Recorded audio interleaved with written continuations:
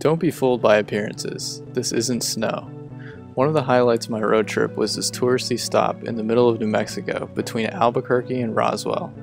White Sands National Monument is exactly what its name implies. It's white sand. The sand dunes stretch on for miles, and visitors are encouraged to rent sleds from the gift shop and ride down the dunes.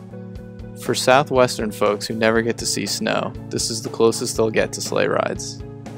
When you rent a plastic disc, you get a block of wax. It's a necessary accessory for the task.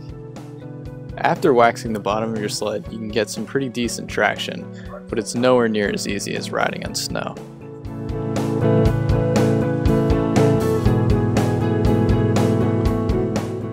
But once you get the hang of it, it's really fun. People come from all over New Mexico, Texas, and the surrounding areas for a kid-friendly vacation spot. My name is Rosa Salas. I'm from El Paso, Texas.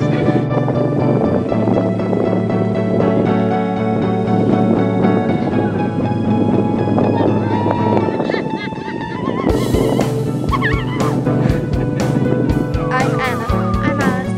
I'm Laura. Have you ever been here before? No. What do you think? It's pretty beautiful. Have you gotten good at it? I'm terrible. No, I still sometimes manage to put a twist backwards. Just lean backwards. The 11-year-old kid, Noah, from Austin, Texas, was getting pretty cocky. Probably with good reason. I think he saw me fall on my face over numerous attempts, so he challenged me to a race.